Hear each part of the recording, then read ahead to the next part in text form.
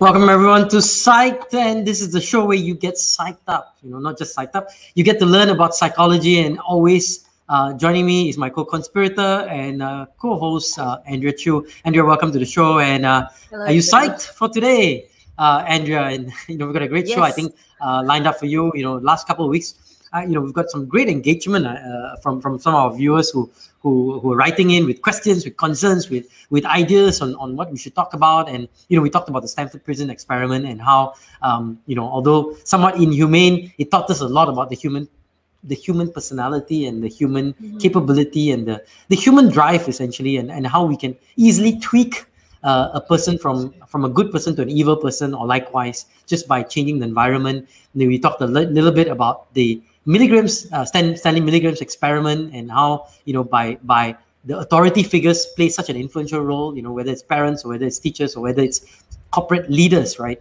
And how we have this huge issue of the power distance index, especially in developing countries like Malaysia. And last week we talked a little bit about something else, right? And some great other insights that we had. Now this week we're going to talk about learned helplessness, right? Is that right, Andrea? Learned helplessness. Right. That's the term, correct? And you see Marissa is excited. Hey, Andrea, Marissa is excited to hear us. And looks like Sashi is also excited to hear us. And we're going to talk about learned helplessness. Andrea, what is learned helplessness? Tell us. Okay. Let's take a quick video before that, right? And that quickly explains to you in a minute what it is before we jump into an experiment that does this. Sashi, you want to pull up the video for them to watch? All right, let's watch. What is learned helplessness? Well, in India, when elephant trainers catch a baby elephant, they tie its legs with a rope to a post. And this baby elephant will struggle for days trying to break free, and it eventually gives up when it learns that it's useless. When it grows up, these trainers keep it tied using the same rope, and even though it's now strong enough to break free and escape, the elephant stands around waiting for the trainers because it's learned that it's meaningless. This elephant has developed what's known as learned helplessness, and this is the fact that despite having the power to change its situation, it's learned to feel helpless instead because of the past. It was identified by a scientist in the 1960s who do the same thing by shocking dogs. Highly unethical, of course. But what does this have to do with us? Well, in your life, you may have experienced a crushing defeat and learned that there's just no way to overcome it. Maybe it's not the case. Maybe that's just a story you've told yourself. Just think about it. If the average person does poorly on a test, they'll say the professor was too hard a marker. Whereas a clinically depressed person will blame themselves for not being smart enough. In both cases, the moment you give up, you've learned to be helpless of the situation. So in what ways has learned helplessness affected you? Okay. All right. Cool. So, I think Marissa asked the question, right? Over the chat. So let's you ponder that. I mean, Andrea, what is it the same? No, it's not the same.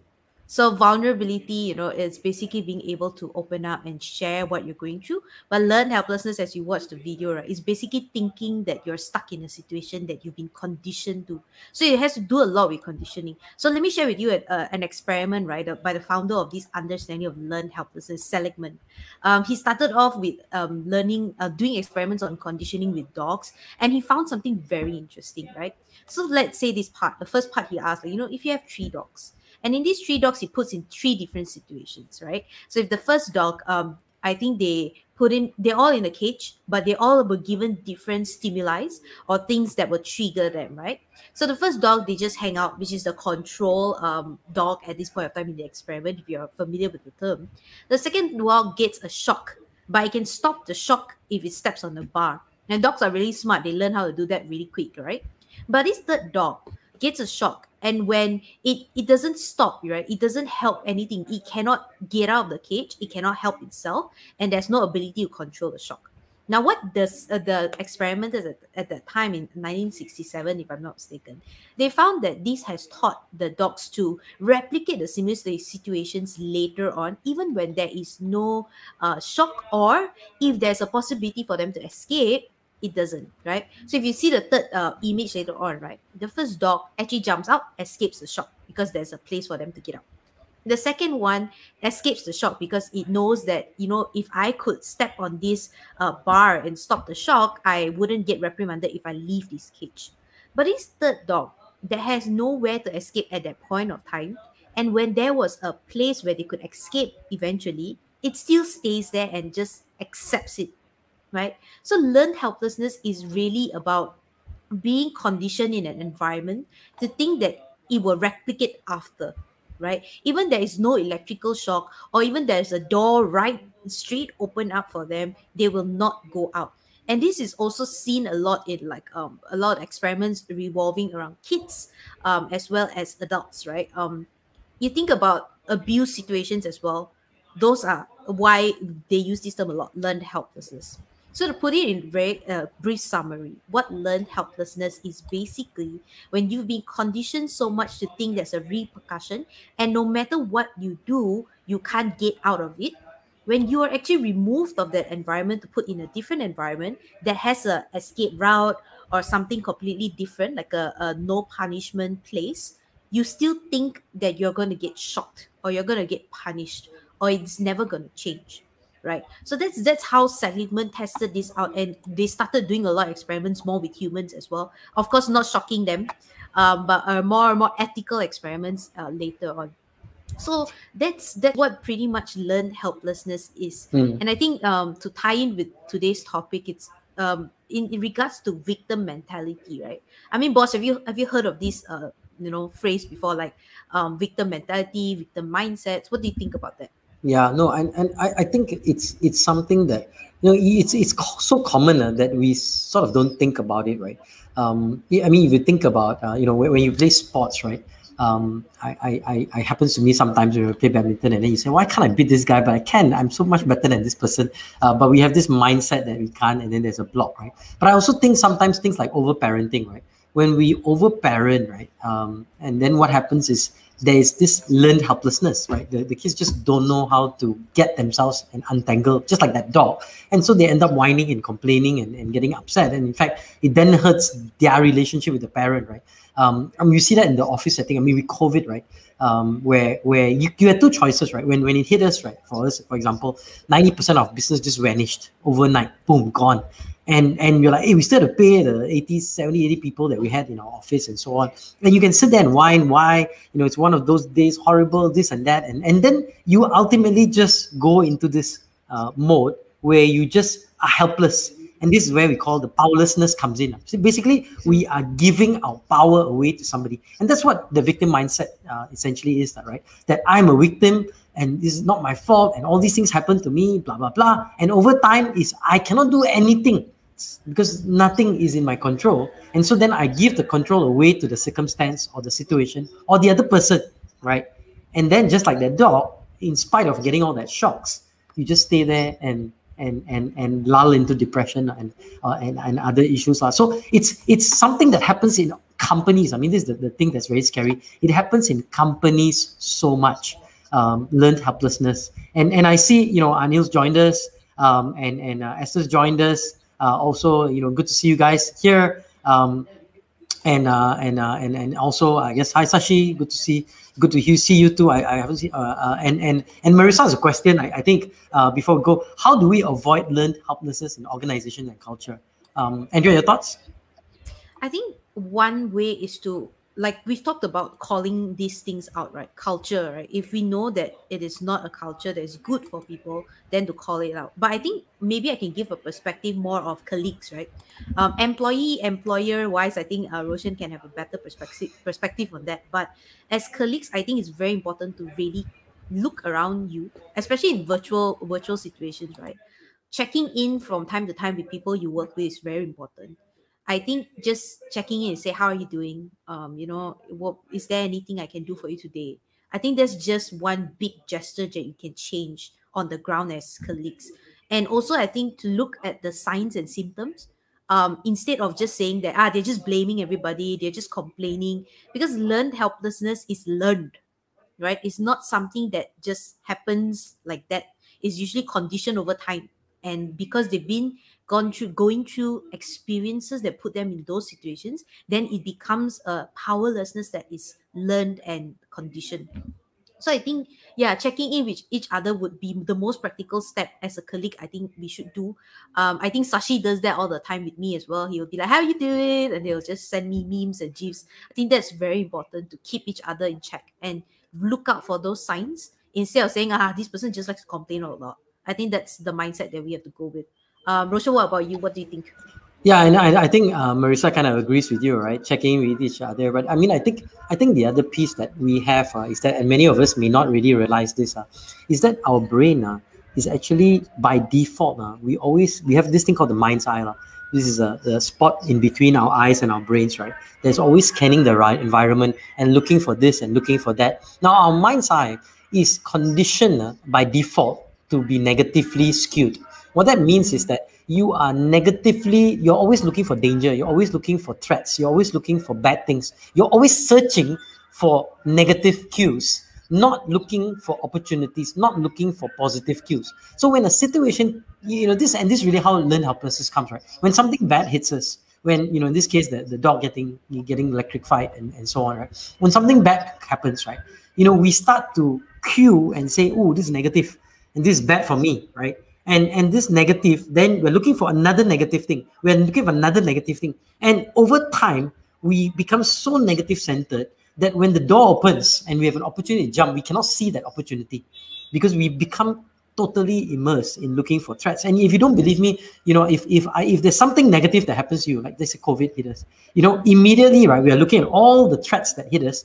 And then if, let's say, there is 10 opportunities out there and one threat, which is the COVID threat, we are so focused on that one threat and we completely ignore the 10 opportunities. And even if I give you a performance feedback, I bet you this happens to you. I give you a performance feedback. I'm like, okay, here is the 10 good things and your strengths, and here's your one development area and one thing that you are focused on. Guess what? Andrew's going to focus. What's wrong? Why Roshan think I'm so lousy at this part? And he gets so worked up. I'm like, hey, dude, I give you 10 positives and one negative, right?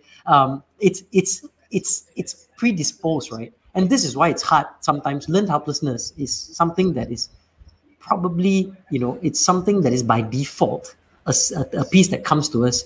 So, in companies, right, and you look at it, when you say, oh, the boss is talking like this, the boss is this. Now, after a while, I don't know, and this happened actually to me, it really happened to me about maybe 6 years ago, right? So our office is pretty open and people talk to me and they come to my office and talk, right? But somehow in town halls, right, nobody speaks up at all, even though they agree or disagree. And I was like, hey, I shared this and everyone said, cool. I mean, they didn't say anything, like, so I'm assuming it's cool, right? So we go ahead with it, right? Then after that, they come and say, no, we cannot do this, and all the nonsense. I say, why didn't you speak up? So I don't know. And so as we started to know what's the learned helplessness, because in school, when they were young, and again, this is Malaysian education system, I think, is we were beat by the teacher if we make noise and question the teacher and so on. So suddenly we have this learned helplessness that we must always be just submissive and listen, whenever there's an audience and someone is there talking. And all these things, right, are something that actually, it starts with this, it starts with us redirecting ourselves, forcing ourselves to look for opportunity. And that's really how we untangle ourselves from this victim mentality. And I really like this quote, and Marissa, I think, reinforcing this, saying, look, the brain is designed to look for risk and danger. Absolutely. Because, the number one goal of the brain is survival, right? Yeah. And we were built for survival. But today, I mean, there's no snakes and dinosaurs and things popping up left, right, and center trying to eat us up, right? I just got a comment from Sheila. The use of people within your circle of influence to help and create an empowering environment. Okay, empowering, Sheila. We'll correct your English right there. And to go there. So, Sheila, and Sheila Chandran, thanks for being on the show. I mean, Sheila's a great example, right? Of never allowing the victim mindset, right? I mean, there are situations in her life where she, could have been just said, look, I'm a victim, these bad things happen to me, and I'm like, I can't help it, what to do, and just give up, right? But no, she's like, no, let me look at the opportunities. Let me look at the flip side, and let me take advantage of the opportunities and disregard the threats, right? Or mitigate the threats, right? If there needs to be a mitigation of that, right? And I like this. I'm going to share two quotes, but one I really liked is this quote by Steve Maraboli, right, who says a victim mentality is a prolonged form of suicide. And Andrea, maybe you can comment on this. It's something that slowly leads to worse and worse and worse, and ultimately leads to depression. And you reach a point where you just have no purpose and meaning, because you feel you're locked in a corner. And ultimately, and yesterday I saw this really horrible image, or a couple of days ago at least, of someone who had hung himself in the middle of a highway, and it was kind of jarring. But I mean, I think learn helplessness over time actually translates to that. I mean, your thoughts, Andrea? Yeah, I think it's very true. It slowly eats you up, and you don't notice it because it accumulates and it gradually expands and expands and expands until it becomes like a totality of what you think and how you will view the world. And it's very interesting because some time ago, when we were looking at the statistics on suicide, in Malaysia specifically, one of the biggest top 5 reasons why people kill themselves and choose not to live anymore is actually because they felt like they couldn't deal with whatever that's happening, right? So a lot of them were either in debt, a lot of debts and stuff like that, or they feel like there is no purpose anymore, there's no use to work and live. And it's very scary also because I think during the pandemic, the numbers have shot up really high. People started to feel literally locked in their houses and the situations that come with them. So yeah, I agree. It is a really prolonged way to die, and it will just kill you and kill every other thing around you. So it's literally a disease. Yeah. Yep. And I've always, whenever I teach, I sometimes share this quote by Adrian Davis. Now, Adrian Davis is interesting, right? She actually lost her legs during the Boston bombing. She was running. She's a dance instructor, and she was running the Boston Marathon, and there was a bomb, right? And what I found was very interesting about Adrian Davis is this. She says, look, I insist on being called a survivor, not a victim. A victim means I somehow belong to somebody, or I'm suffering because of him. I'm not suffering. I'm thriving. And so when I read this quote by her, I sort of said, I think sometimes we are powerful. We have options. We always have options. Regardless of how bad the hand that may have come on us, we have options. But what we do is we give those options up, and that's what powerlessness is all about. And I thought, one of my closest friends is a professor of IMD, which is a business school in the US. And he wrote this book a number of years ago, I think about maybe 15 years ago, or maybe even longer, called Hostage at the Table. And this guy, Professor George Cole-Reeser. And George, we'll bring him on the show one of these days.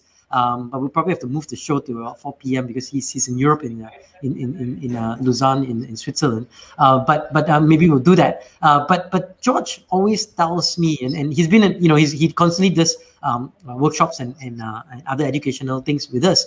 And he talks about not just the power of the mind's eye, but how we go into this cycle of powerlessness. And I thought maybe, and Sashi, maybe we can show a clip of George talking about being taken hostage. And here's the thing, he says that sometimes it's not about person putting a gun on our heads, but we are what we call psychological hostages, where even though there's no gun on our head, we get taken hostages by our children, by our spouse, by our bosses, by our subordinates, right? Our employees take us hostage sometimes. And he says that this is not that they're having a gun. And actually we have power. It's just that we have gone into what they call learned helplessness, giving our power away to others. So let's hear a little bit from George before we get some comments from Andrea and some of you guys also.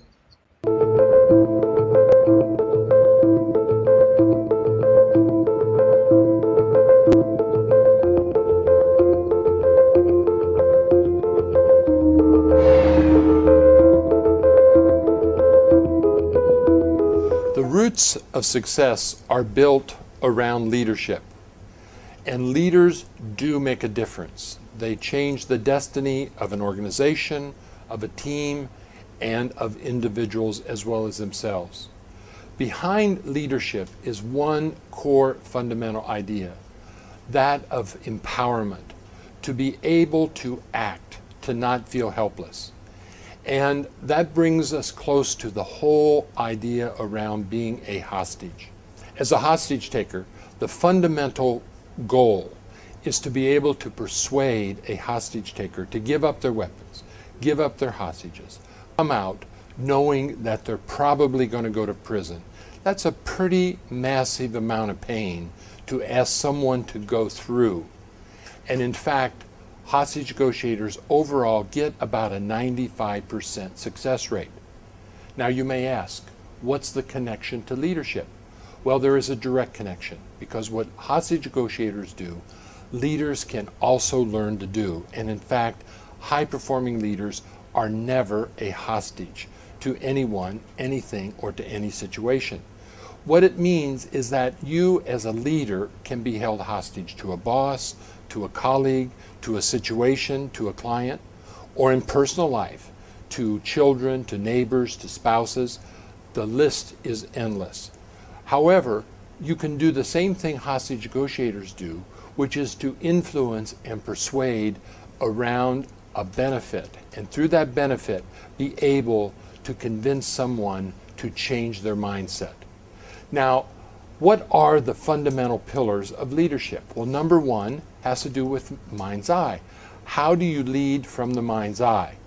And if you look, you'll see that we all have in our brain a focus from the mind's eye on either the positive or the negative.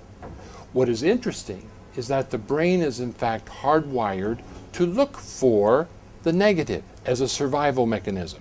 However, great leaders must be able to find the focus on something positive, look for the opportunity, and to understand that when you do that, you're actually playing to win. The sad story is this: the majority of people, somewhere around 80% of people, play not to lose. In other words, they're driven by their fears. They're held hostage to fears and beliefs instead of looking for opportunities. Only about 20% of people actually play to win. And the question is, do you play to win? Does your team play to win? Are you focused on helping inspire a whole group to come together in organizations to be able to achieve something better than what they imagined? That's what high performance is about. That's what high performance leadership is about. It starts by how do you focus, looking for opportunities and benefits, and helping persuade others to come along in doing that.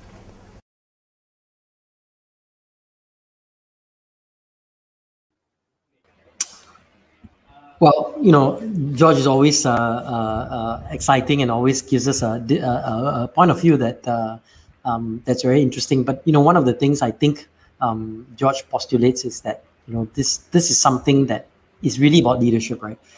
It's about us being able to take ourselves and start gaining control. And I think there's a question out there from Mr. K7 who says, what can we do if someone around us has the victim mentality?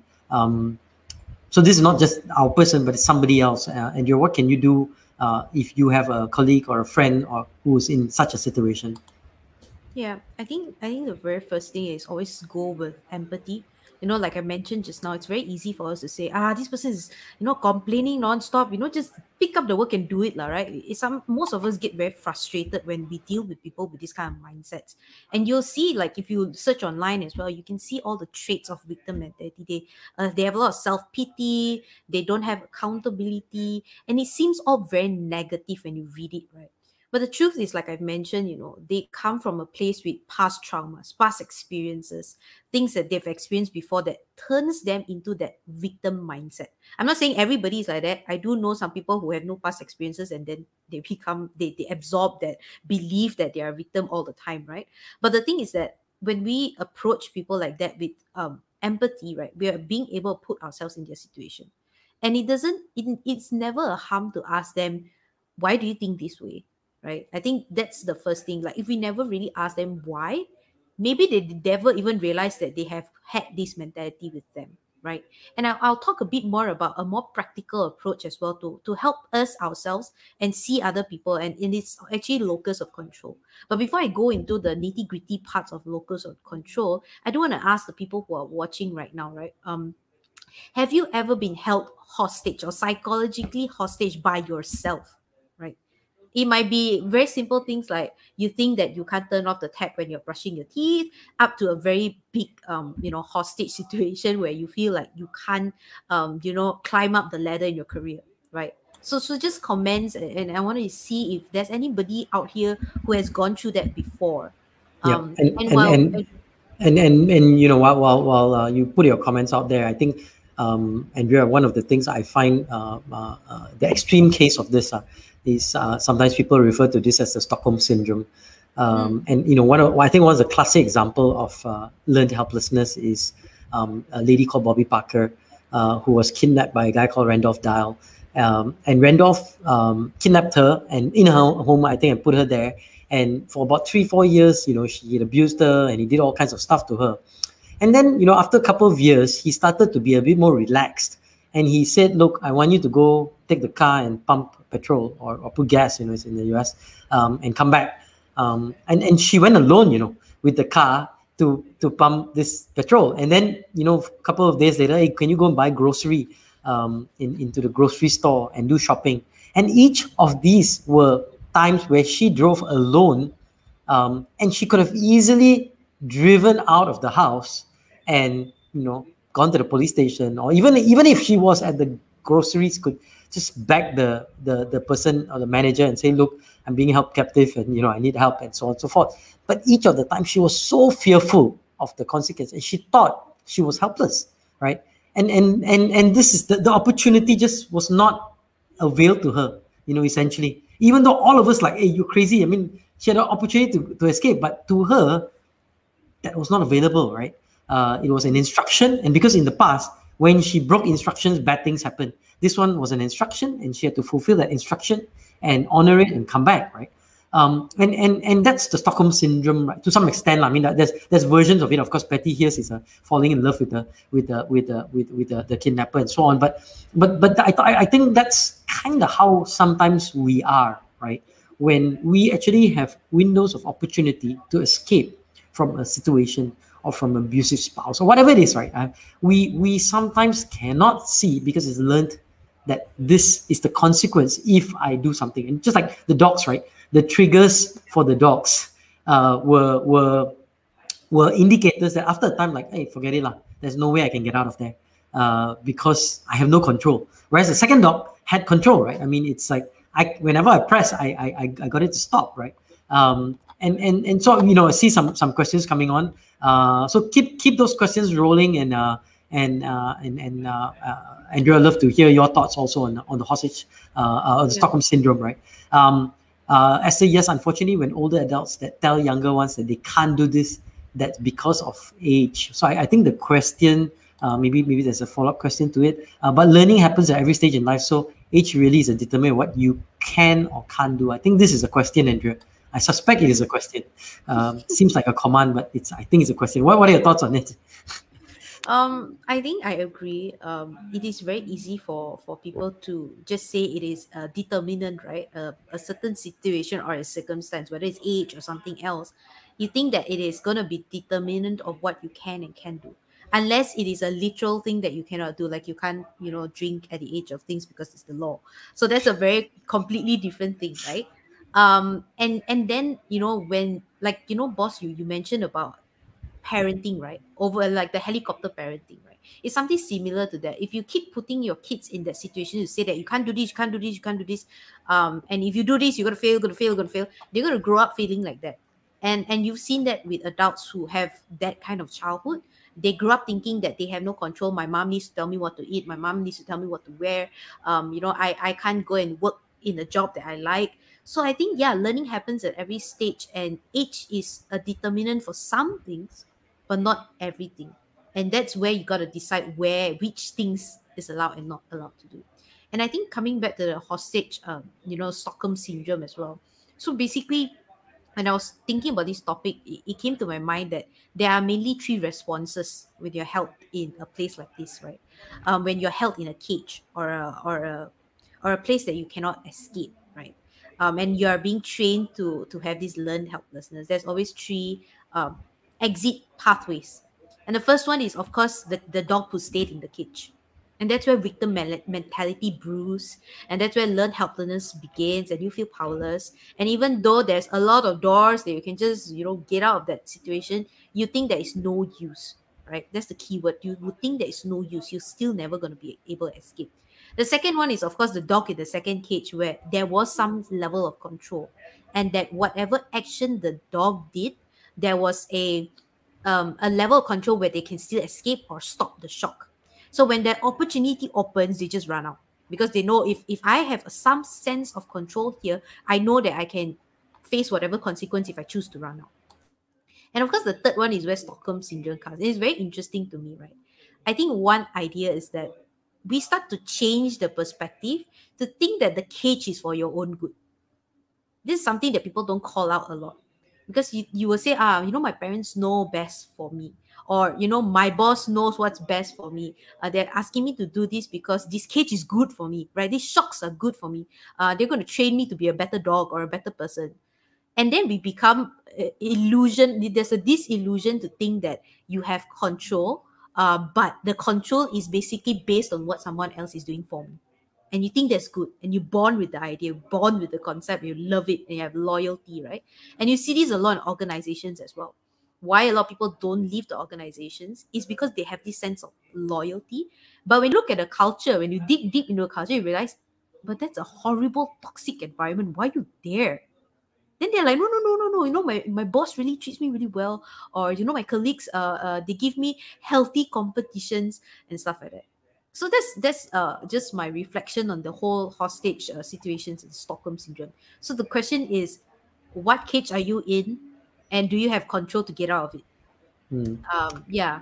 And if you love to hear, if you are willing to share, what cage are you in, and potentially if we can put some support. But I think when you hear, especially I see with younger folks, youths and so on, right? When you see situations where, and I think these are some of the symptoms of what we call learned helplessness, right?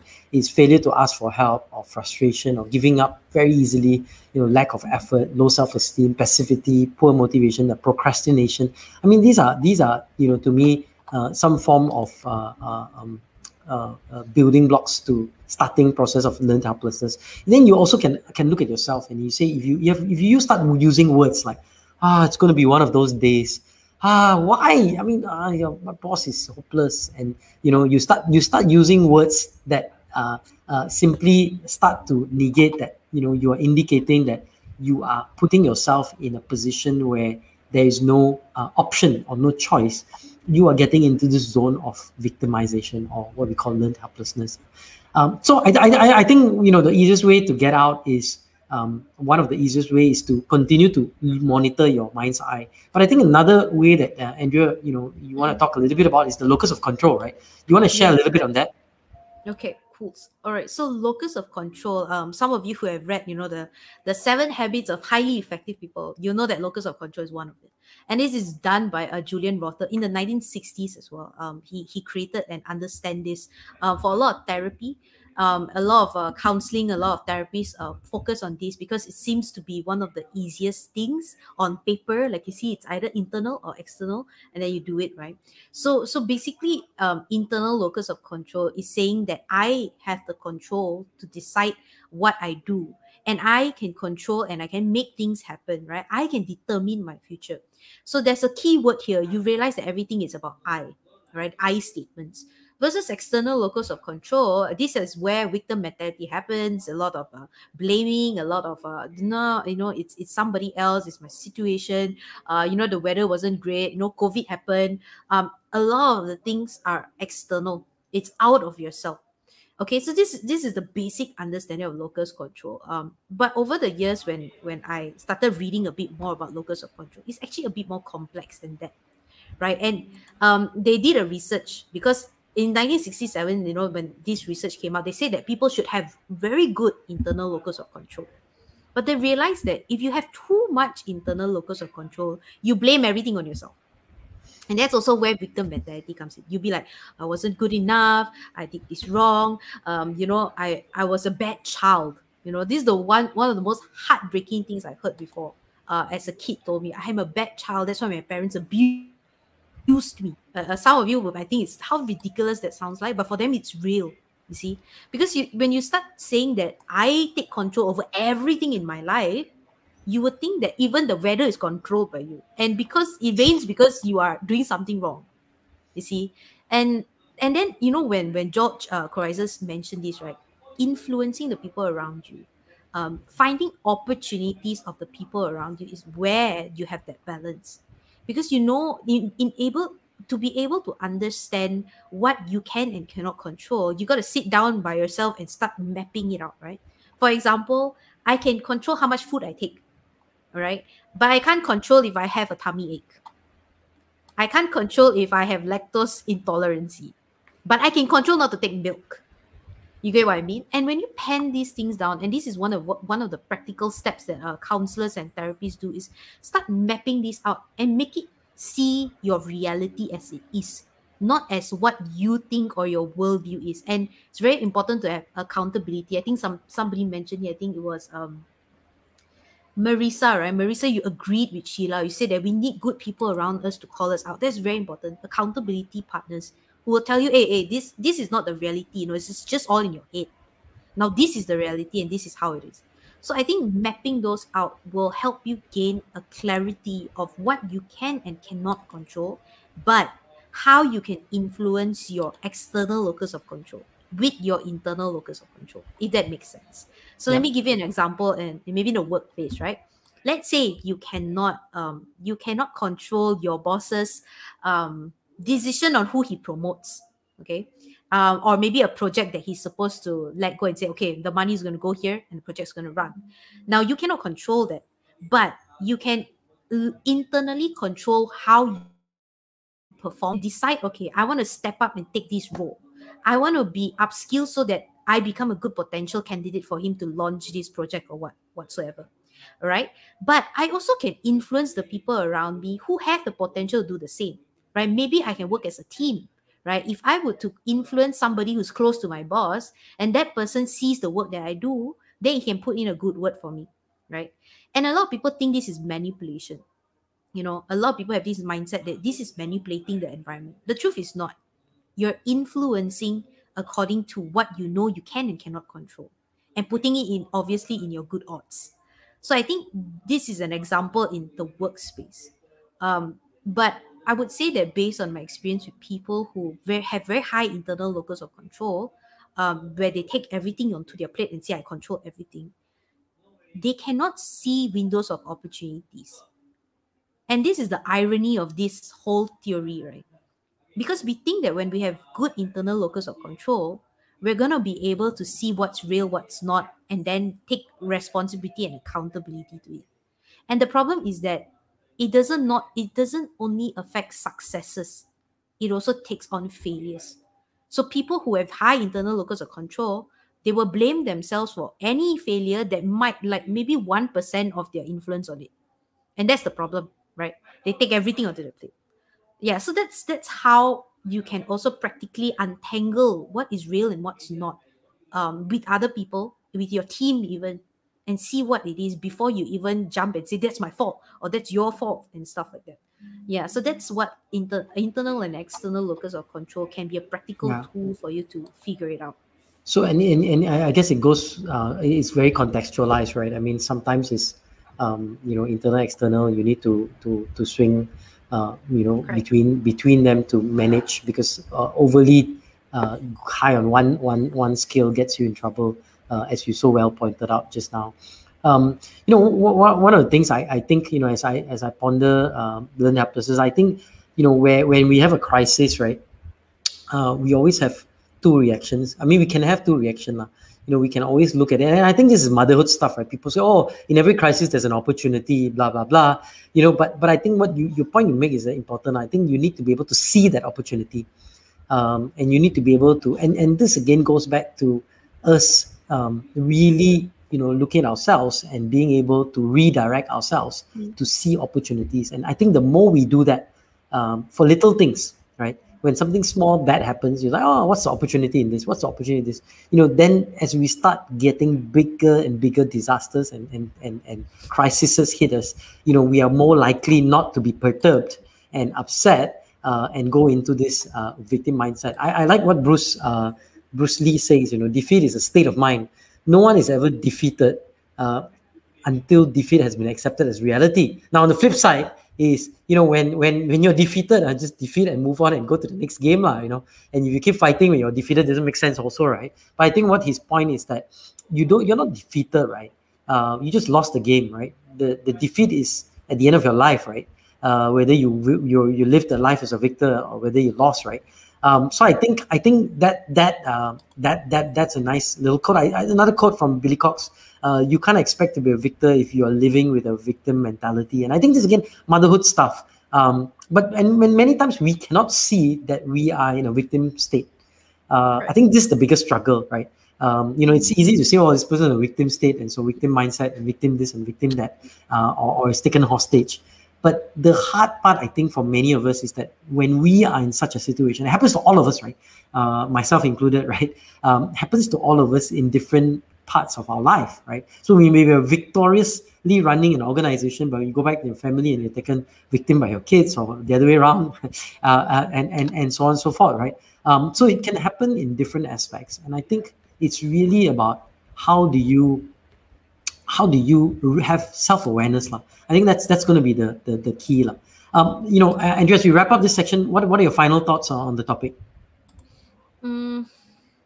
I think it's sometimes you don't realize you're in a cage, right? I like symbolism and metaphors and analogies. Sometimes you don't realize you're in a cage, especially if the cage doesn't have those black metal railings. It's clear glass. So I think my final thoughts on that is that if you see somebody is in that glass cage, or you yourself, like you start knocking, like, hey, actually there's something in front of me and something is wrong, right? Reach out to people and talk about it. I think talking about it will help you see yourself from another perspective, or help other people see themselves from your perspective. Being realistic about what it is, and then figuring out how to untangle that mindset and mentality is very important.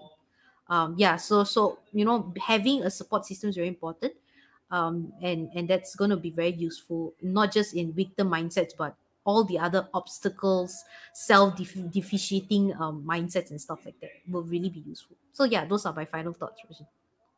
Very good. And I think if you're a leader, if you're a CEO of organization and you're your HR head and stuff, you need to start thinking about how do you build the right infrastructure to enable people to collaborate, to enable people to talk to each other.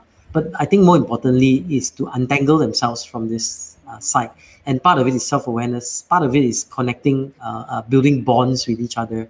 Part of it is, and we sometimes talk about team building and stuff like that. But I always love one of the best tools I find is Happily, right? Because employees can unleash by teaching each other. They can compete and say, let me just run it out, and as I run, I can de-stress and figure out opportunities. So there's a lot to say, with regards to this tool, Happily. So I think, as we wrap up this show, I just want to show, I end with a short little video on Happily, and wish you all the best in your own leadership journey. Keep yourself psyched, untangle yourself from learned helplessness. Remember, there is always an option. We just have to search for it. And even if it takes us a couple of days, a year or so, there is always going to be options for us. And we just have to never be like that dog who just ends up in the cage, even though the door is right there and all he has to do is to jump out of that door. So with that, thank you, everyone. We'll see you next Wednesday, same time, same place. We have a guest joining us next week, a fabulous psychologist who will be joining us. So look forward to seeing you guys, 12:30 GMT +8 in Kuala Lumpur, Malaysia, Singapore time. Are you ready to get started?